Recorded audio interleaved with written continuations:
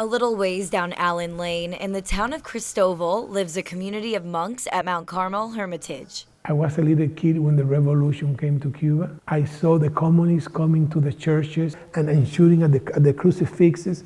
I mean, I saw the hate. Hatred was one of the reasons Father Fabian decided to vow his life to chastity, obedience, and poverty. Monasteries offer to people a place where people can come and have some silence, some solitude.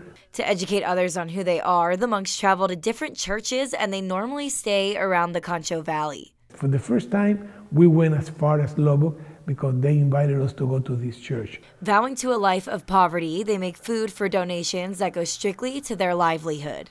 For us, it's very important to bake the breads and all the different things that we do because this is how we support ourselves.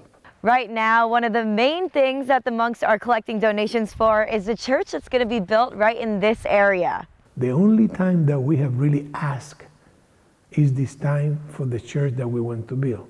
After they fulfilled their budget to live, the leftover proceeds will go to the church. Father Fabian says the monastery is all-inclusive. All religions accepted. You do not have to be a monk to come to the monastery. He says that sometimes he is just a listening ear for those who need it. To me, the message, because of the people that come here, is that there will be peace at home in the families. It is a simple life they lead, one that Father Fabian summed up as grateful.